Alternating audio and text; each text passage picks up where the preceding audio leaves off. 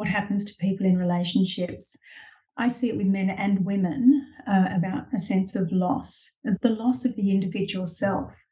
And I don't think enough attention is placed on that area.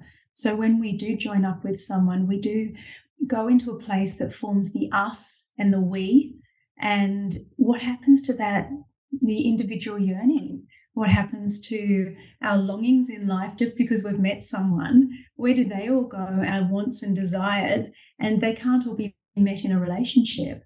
They absolutely can't. And as all of the processes stack up and life gets more and more serious, there's a lot less space for that. You know, you throw in a kid or two, you tell me a man who's got a lot of free time or a woman, everyone's stretched, they're burdened.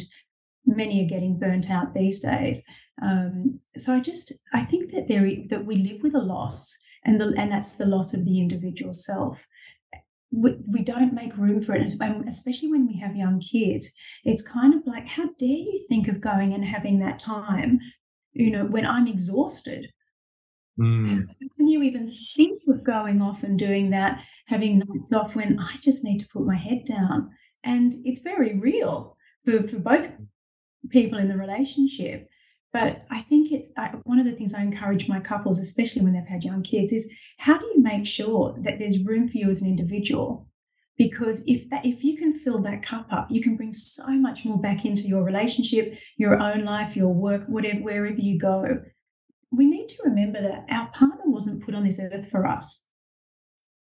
They're separate. We met a completely separate human being who wasn't destined to be our partner. We might have met someone on a holiday, like my couple in the book, you know, they met on a holiday in the mountains. Yes. We meet someone and it's not like, oh, goodness, you're the only person in the world I could ever have been with. I mean, really, that's a very limited mindset when people think that. 7.8 billion people, I reckon I could find a few partners in that. So, but they're not here just for us. And if we can remember that every person in a relationship they have their own individual self that needs to develop, be nourished in the way they want to do it. And we're not going to always get alignment in that. My partner and I are really, really different people. We're really different.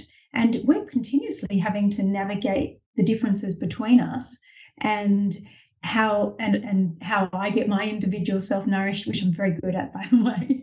I've learned after all these years. But it's a continuous kind of navigation, and we must never take ourselves as an individual off the agenda, ever.